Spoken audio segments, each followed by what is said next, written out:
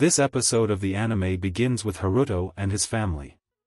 His father asks him to be careful on his journey and inquires if he has hidden Lisa's horn and tail, as she seems anxious about it. Then, we see Flay on the ground, very saddened because Haruto chose Lisa over her. Charlotte tries to console her and tells her that evil will never prevail and that Haruto has done his best. The scene shifts to Lias, where his sister enters with a letter from the Margrave. She tells him that she's confident the letter is about Haruto's departure for the royal capital, and Lias realizes there was no need for her to come personally to deliver this news. She explains that she wanted to write a recommendation letter for Haruto, and it's clear that she had a specific reason for going to such lengths. Lias wants to understand the source of his strength, which is why he has been honing his magic and combat skills. However, he still feels like he's drifting further away from it. Despite this, he believes that being in the same school will allow him to learn more about Haruto up close. His sister then asks about her confrontation with their father, and she reveals that she won't back down until she receives the recommendation. She refused to leave her room. This angers her sister, who questions who told Lias about it. He mentions that he overheard it from the guards, suggesting that she might be more obsessed with Haruto than he is. This revelation surprises her sister, as she never had romantic feelings for Haruto or anything of the sort. She gets embarrassed and blushes, clarifying that it's not the case. Lias then tells her that he heard rumors that she is facing a group called Church of Lucifer at school, a new extremist faction masquerading as a branch of the state religion Church. They are said to worship a demon and have influence not only within the academy but also throughout the kingdom. They pose another problem as some members have been advocating for the overthrow of the royal systems. Despite that, there's an increase in aristocrats joining them, suggesting additional sources of funding. Rumors also suggest that their mother is connected to this funding, but Lias doesn't understand her mother's motives. She suddenly changed 5 years ago and refuses to answer any questions, which makes him afraid of her, knowing that she can be quite stern. Now, the entire kingdom is aware of the dispute between King Aquila and the former king. It wouldn't be surprising if the Church of Lucifer tried to exploit this situation. Could it be that their mother intends to overthrow their father using all her resources? Then, his sister tells him that she thinks Haruto might be the only one capable of changing the situation. Lias is quite surprised and thinks it's an exaggeration. His sister explains that she trusts Haruto immensely because he possesses an indescribable power and has the strength to overthrow an entire organization. Suddenly, their mother, Marianne, enters the room and admires the passionate conversation her children are having. She then tells her daughter that she becomes more beautiful each time she sees her, like the former queen. Marianne thanks her for the compliment, but out of the blue, their mother grabs her daughter by the neck and lifts her up because she was looking at the collar around her neck. She asks if her daughter finds it funny, pitiful, embarrassing, or if she's mocking her like the others. This infuriates Lias, and he orders her to let Marianne go. She drops Marianne to the floor and reveals that she was just joking. Marianne tells Lias that it's not proper for ladies to stare with such impudence. She then informs Lias that she heard that he'll be attending the same school as Zenfis, the Margrave's son. She overheard it by chance and is confident that Haruto will come from a distant suburb and may feel lonely.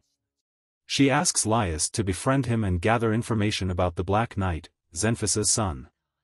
She emphasizes that he should not share this with anyone else.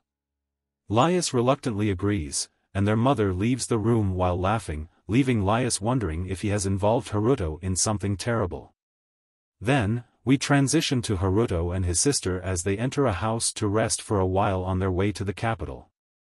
They've been traveling for quite some time, having distanced themselves from the castle.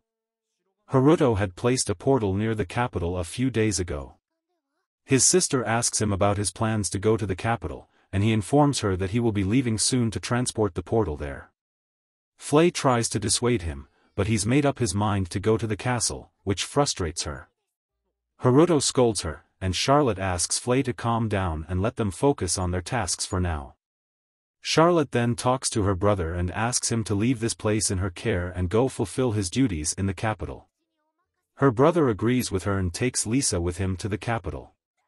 As they make their way to the capital, they find themselves wandering in the forest, as this is the only place where they can hide the portal. They stop on a hill to get a view of the portal, but it's still quite far away. They decide they will have to walk there, and there's no other choice but to do so. However, when Lisa looks behind her, she notices some carts racing in their direction, and behind them is a rampaging beast known as a bison, which appears to be hungry and may attack the humans. When Haruto realizes this, he tells Lisa that he initially thought the bison was just grass, not an actual animal. Despite this, he decides to help the people, even though he knows Charlotte, his sister, will scold him for it. He chooses to assist them as there's still time. Then, we see Haruto transforming into the superhero to go to their rescue. At this moment, the people's cart is destroyed, and they fall to the ground. Haruto quickly uses his powers to save the people from falling to the ground as the bison charges towards them. The girl then decides to divert the monster's attention to allow the people to escape safely. Haruto notices her courage and doesn't immediately come to their aid, believing that she can handle it. However, she can only distract the bison for a brief moment before it strikes her away. In this critical moment, Haruto rushes to their rescue, striking the bison on its head and bringing it to the ground. The girl expresses her gratitude for what he did, and she asks him for his name. Haruto introduces himself, and the girl apologizes for her earlier brashness towards the person who saved her. Haruto then uses his powers to heal the girl's wounds, leaving her amazed because she has never seen magic like this before. Haruto tells her he couldn't bear to see her in pain. The young girl goes to check on her teacher and assures her that she's okay thanks to the boy.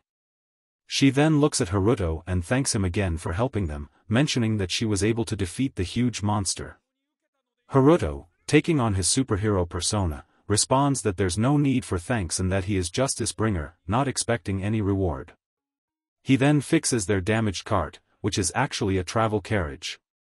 He tells them that people who can't afford much can ride it, and they will receive monetary compensation. Justice bringer's work here is done, and he plans to return the bison to its herd and leave. The girl expresses her wish that more people would think like him, and she hopes to meet him again. However, Haruto doesn't respond and leaves with Lisa. When Lisa appears gloomy, Haruto asks her why she's been frowning the whole time. Lisa explains that the girl felt like a stranger to her, which surprises Haruto. She adds that she would understand the reason if she got closer to her. As they continue on their way to the royal capital, Haruto spots a group of people gathered by the road, heading to the capital as well. He decides to take further action. Afterward, Lisa goes to check out her room and is surprised by its beauty. She asks Haruto about the banner in the room, and he suggests they talk about it later. His sister then asks Haruto about his impressions of the royal capital, to which he responds that it's exhausting, and there's nothing better than being at home. He requests that Flay prepare some food for him. Charlotte suggests eating at a restaurant in the capital, but Flay is displeased with the idea, stating that she has put a lot of effort into preparing a meal for Haruto. Haruto's sister intervenes, suggesting that dining out occasionally is not a bad idea, and she'll join them. Haruto thinks to himself that his sister has convinced Flay to eat out, and they begin making preparations. The scene shifts to when they all go out together to a restaurant. Charlotte is thrilled to see so many shops, and the city is bustling with life. She points them to a restaurant, and they all enter to enjoy a fresh meal. After finishing their meal, Charlotte presents them with a large map to familiarize themselves with the city's geography. She assigns them different directions to explore. Flay will take the south, Lisa the west, while Charlotte and Haruto will cover the east.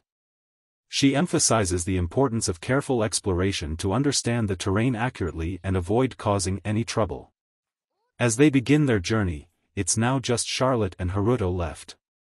Charlotte takes Haruto's hand and suggests that it's like a romantic rendezvous.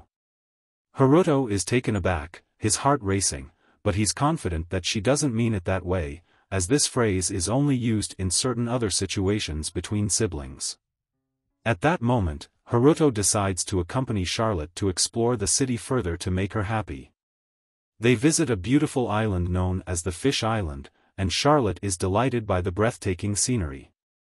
Next, the scene shifts to a massive bookshop, one of the largest in the capital. They enter, and Charlotte selects a series of books with great enthusiasm. She's overjoyed because Haruto does everything to please her. Then, they move to another part of the city, near the Grand Fountain. Charlotte, caught up in her excitement, doesn't notice a girl running towards her, and they collide. Haruto arrives at the scene, and when the girl sees him, she remembers him as the one who saved her on the road. However, Haruto denies it, claiming that he's seeing her for the first time today. The girl mentions feeling his mana when he healed her, and Haruto admits that he only has 2 mana. The girl apologizes for her mistake, realizing she might have misjudged him. She bids them farewell and leaves. After she's gone, Charlotte remains focused and stationary, feeling something strange about the girl. She believes the girl is not an ordinary person.